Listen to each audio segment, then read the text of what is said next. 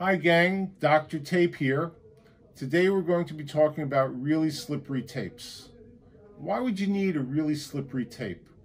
Well, say you have a process where you don't want oil or grease to contaminate your finished product.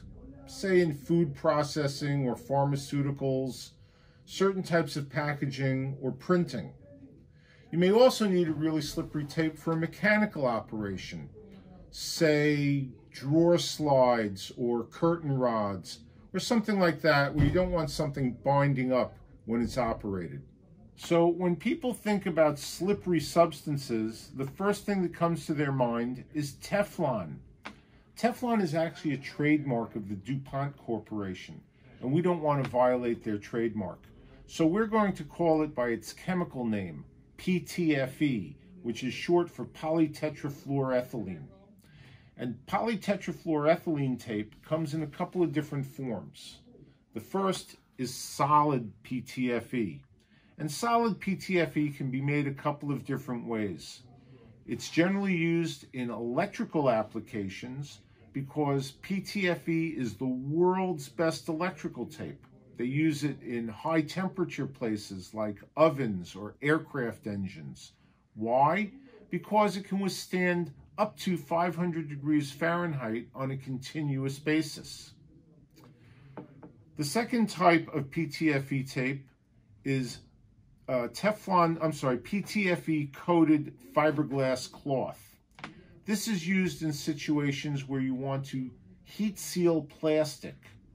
The PTFE prevents the melted plastic from sticking to the machine, and the fiberglass backing gives it a high level of temperature resistance. The last type of really slippery tape is UHMW.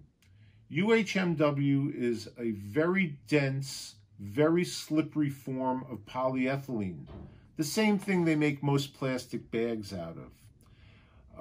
This tape is 99% as slippery as PTFE, but it's much less expensive. Unfortunately, it doesn't have the electrical resistance or the temperature resistance that PTFE has. So where would you use UHMW? You would use this on the outfeed chute of a printing press or on a drawer slide. The other big difference between solid PTFE, PTFE coated fiberglass, and UHMW is their durability. PTFE is very, very soft, and it wears out very, very quickly. This is why you can't really use it in an application where it's subjected to friction, either by product sliding over it or use in a drawer slide, something like that. So I'm going to demonstrate using this razor blade. I'm scraping the solid PTFE, and you see very quickly it builds up residue as it's being scraped away. So now we'll do the same thing to the fiberglass, to the fiberglass cloth with the PTFE on it. And it doesn't come up quite as quickly, but it will wear out over time. Last but not least, we have the UHMW. And again, I'm scraping it, and there's virtually no residue. The UHMW is 10,000 times as abrasion resistant as the PTFE tapes. So here we have a very simple application for PTFE coated fiberglass cloth tape. This is a heat sealer. You take the plastic bag. Normally you'd put something in the bag, but we're just using the plastic bag here. And you push down on the bar, and when you lift up, the bag is sealed. Little weld mark right there. See? Now you notice that the plastic released cleanly from the heated area. There's a little heated wire that runs underneath here, and that's what does the sealing. If you didn't have this, the bag would melt and it would get all over the heating element, causing a big, big mess. Covering heating elements in heat sealing equipment is the most common application for PTFE coated fiberglass cloth. We sell tons of it. for just this application.